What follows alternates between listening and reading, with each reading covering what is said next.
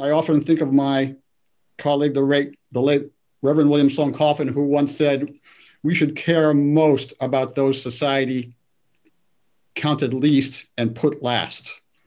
So right now, why are people homeless? Who are they? And why is it getting worse? At the very basic level, people become homeless because they are unable to access affordable housing, with affordability defined as housing payments not exceeding 30% of household income.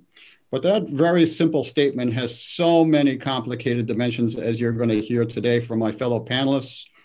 There are individual factors such as poverty and sudden job loss, mental illness, displacement after physical abuse or family conflict. There are societal factors like steadily rising rents and housing markets, and now, of course, the devastation of COVID. And then we should all recognize that homeless people represent a heterogeneous population. Some are families, some are individual adults, some are veterans, some are youth. Many suffer from mental health and substance use conditions, an area I've learned so much about from one of my best teachers, my daughter, Dr. Katie Koh, who's a street psychiatrist for Boston Healthcare for the Homeless. Many are people of color and those of LGBT background.